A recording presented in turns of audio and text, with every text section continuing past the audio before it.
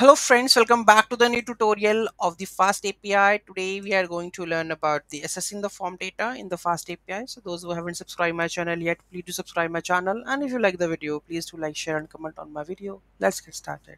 So whenever we have a form data, so like login form, register form, when I try to submit the data, I want to get all the requests. So there is a plugin or there is a package that we have to install, that is Python multipart. Okay, so let's try to install this Python part first.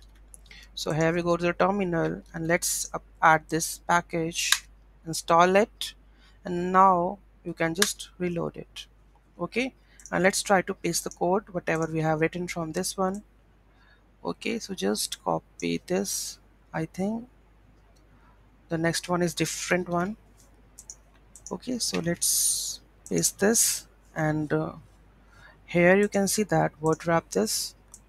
So we have the from the fast API we are using, we are importing the fast API and the form. Okay, so here we have initialization route handler for handling the post request, that is submit form. Got it? Now we are expecting the username, okay, to be a string, and the form.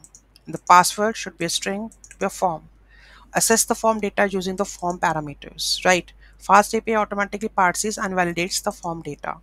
You can use the form data as needed, such as validating credentials, saving to the databases. Okay, for demonstration purpose, let's just print the form data whatever we are sending. Okay, and at the return response, that the form data submitted with the username, so we are returning. Let's have a look. We go to the Swagger documentation, and here we have the submit form. Okay, so username, password both are required. Let's try it out. So username, I will put this, and the password will, let's add this. Okay, execute this, and here you can see that the form submitted successfully, and username you get it. So how you are getting this one? Username and the password, like this. Okay, so this is how you can assess the data form data. Any doubt, any query in that, do let me know in the comment section. Thank you so much for watching this video. In the next video, what we are going to learn, let's have a look, that is how to upload the file using the fast API and save to the directory. Okay, so don't miss this video. Thank you so much, have a great day, and don't forget to like, share and comment on my video. Have a nice day.